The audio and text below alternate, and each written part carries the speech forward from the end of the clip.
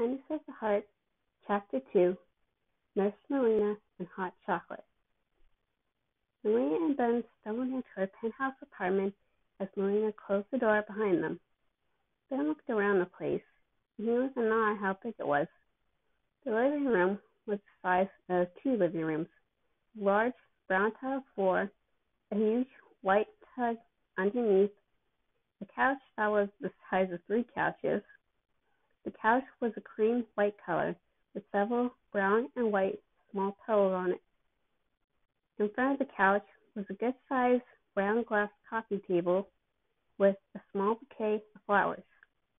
On both sides of the couch were small round-end tables with table lamps on them. In the background, there were two large stained glass doors along with two large stained glass windows, and there was a huge balcony with a patio set on the outside. Next to the balcony doors was a large black grand piano. There was also several framed paintings on the walls and several small tables around it as well. On the other side of the apartment held Melina's bedroom, the kitchen, and the bathrooms. "Come on," Melania said as she helped Ben inside. She brought him around the corner in front of the couch where there was a fireplace. "Gotta get these wet clothes off you," she said as she took her coat off him and hung it up. She then went over to the fire, turned on the gas, and lit a match as the fire lit. "I'm going to get you some dry clothes. Meanwhile, you're going to have to take off your suit," Melania said as she disappeared around the corner. She ran into one of the closets down the hall and grabbed some baggy clothes that she keeps around. She then came back into the living room. "I always keep some baggy clothes handy just in case." She looked over at Ben and gasped quietly at what she saw. Ben's mask and top and part of his suit were already off, revealing his muscular build. Melania felt her face heat up and was awed at how handsome and muscular he looked. Ben looked at her strangely, wondering why she was staring at him. Well, who wouldn't? She then mentally slapped herself. "Okay," she said as she walked over to him. "You should help." She noticed that he was still shivering. She placed the clothes on the couch and did something that really surprised both Ben and herself. She wrapped her arms around him tightly and pressed her body to his. Ben flushed a scarlet red, like his namesake. "What are you doing?" he asked through his shivers. "I'm using my body heat to warm you up," she stated. "If the blood rushes back to your heart too fast, it could kill you." And then he stayed that way for a few minutes before Melania pulled away and grabbed the clothes off the couch. "And these should help keep you warm." She handed him the clothes.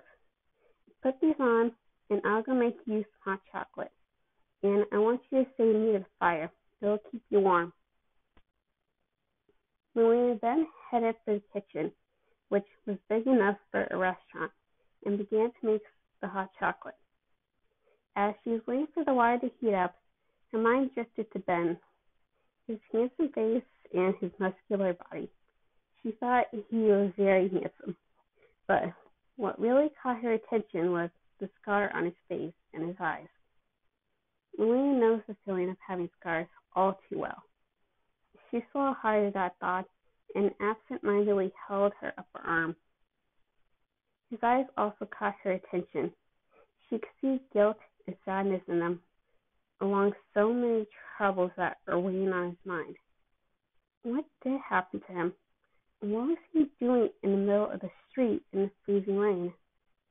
And a million other questions were running through her mind.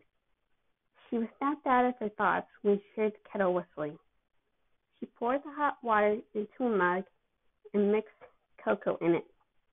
She poured some milk in it because it was very hot and she didn't want him to burn his mouth.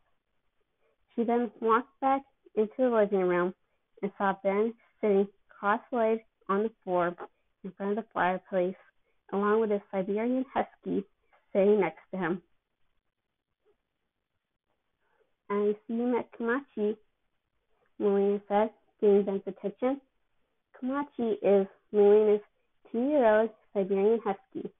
His coat was a beautiful black and white, and it was very full, shiny, and had bright, ice blue eyes. He looked up at her. Yeah, he kind of introduced himself to me by slobbering all over my face. Melina giggled. He does that. It's his way of saying hi. Here, drink this. It'll warm you up. She handed him the cup. You just blow on it, 'cause it's pretty hot. He took the cup and took a small sip, and his eyes widened and looked at her. What? Melina asked confused. This tastes really good, Danny answered as he took another sip. Melina smiled. Well, thank you. She then walked over and sat down next to him on the floor. So, what happened to you? Why are you out in the street in the rain? He gave her a side glance as he lowered his mug. It's a long story, and I don't want to talk about it right now. It's okay, I understand. You don't have to say anything yet. You can tell me when you're ready, Melania said with a small smile. Thanks, Punk, Ben said as he took another sip. Melania giggled as she stood up. You hungry? I'm going to make some dinner. Ben's stomach growled loudly, answering her question. Dinner sounds great, Ben said, looking at her with a small smile, and she returned it. I think you're going to like this guy, thought to herself as she headed for the kitchen.